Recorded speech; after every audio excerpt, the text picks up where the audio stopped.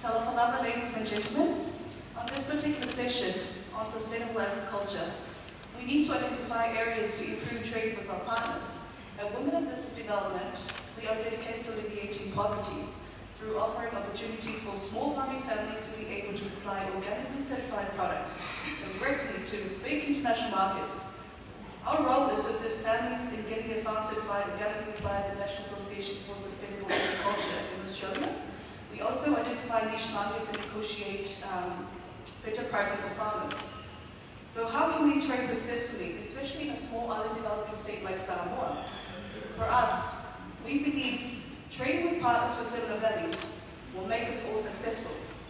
Women in Business Development produces studies supplying oil or virgin coconut oil to the Body Shop International, based in the UK since 2008. And we only managed to supply the quantity demanded by the market in 2012, or we meet the demand.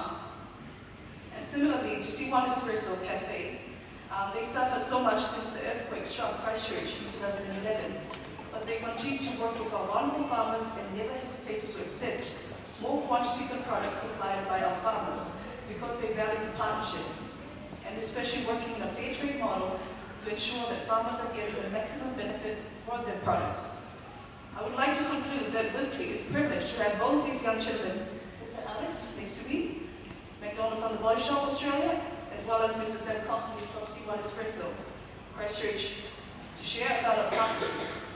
Last but not least, I acknowledge our donor partners, Oxfam New Zealand Aid Program, and other donors. Without your support, Vitale would not be able to carry out our work, and most importantly, farmers not getting involved in the value chain. I have some products in front of our table as a display.